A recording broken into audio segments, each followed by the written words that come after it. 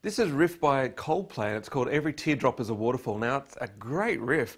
It's quite complex timing, so we need to have a look at how the notes are arranged, and then I'll go through and show you how to play it. Now, the song's from the key of A major, and it's pretty well just a 4-chord to a 1-chord, so I'll show you what I mean by that. If I start with an A scale, which would be A, B, C sharp, D, E, F sharp, G sharp, and then A. The 1 chord is the A and the D would be the 4. Remember, chords are built from triads where you skip over notes. So this chord would be D, F sharp and A. The 1 chord would be the A, the C sharp and the E. Oops, I forgot to write the A there. So really that's just an A chord and that's just a D chord. We can go into all the triads and that, but pretty well the song is just a 4 back to a 1 for a majority. There is a couple other chords in there. So that's what it's built from. Now, the riff is straight out of the A scale, and it plays pretty well every note of the A scale as in the riff, except I don't think there's a G sharp in there, so it kind of could be a Mixolydian song. You could treat it as a Mixolydian. Anyway, now the riff, let's go timing, because this is where it gets quite complex. Now, it's a 2-bar riff in 4/4. So the first bar starts off with this timing where I'll draw it and then I'll explain it to you. Now it's got 3 notes in the beat and it would be drawn like that. Now that's a semiquaver, or a 16th note if you want to call it.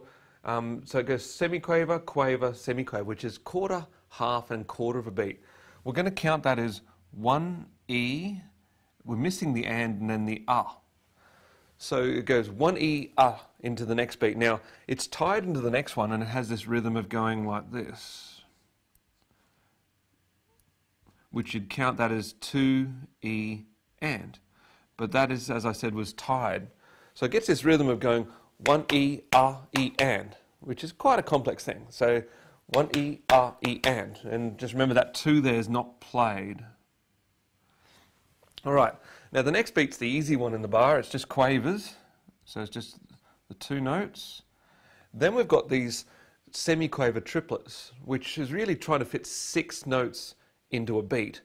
So it would be drawn like this.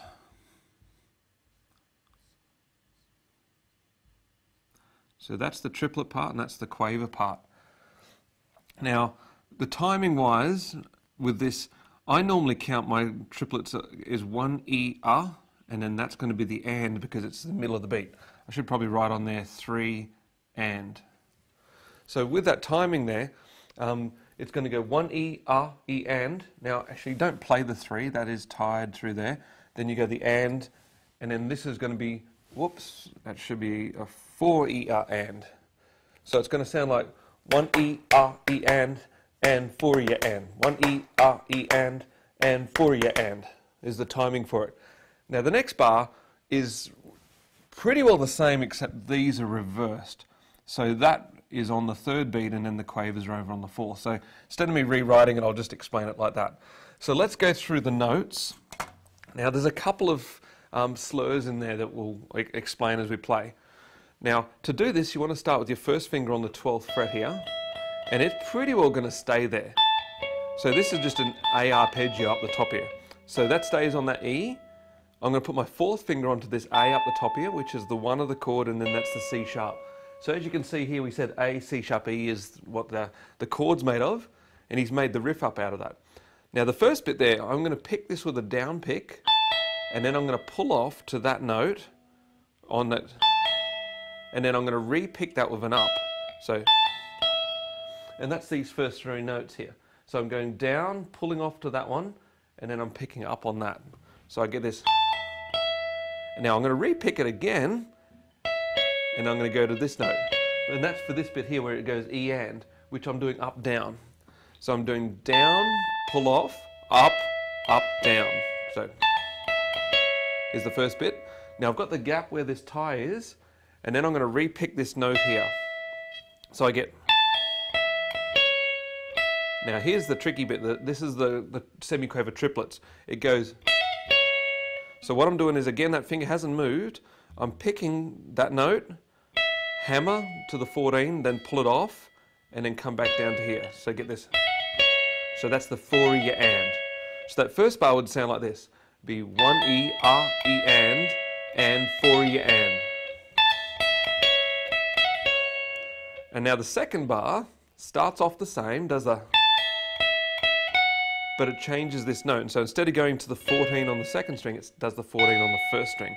So I get that 1 E, R, E, and. Now I've got that triplet, which is the same as what we did here, but we're now doing it over here. So I get the, and then the last two notes, which is where, remember we said we're shifting that to the fourth beat, is where we pick, and it's just that 12, then 14 on the first string. So the second bar slowly would sound like this. It'd be,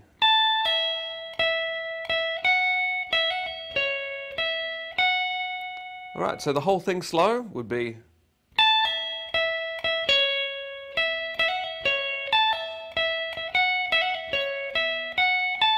and then repeat. So I'll take that up to tempo, it'll sound like this.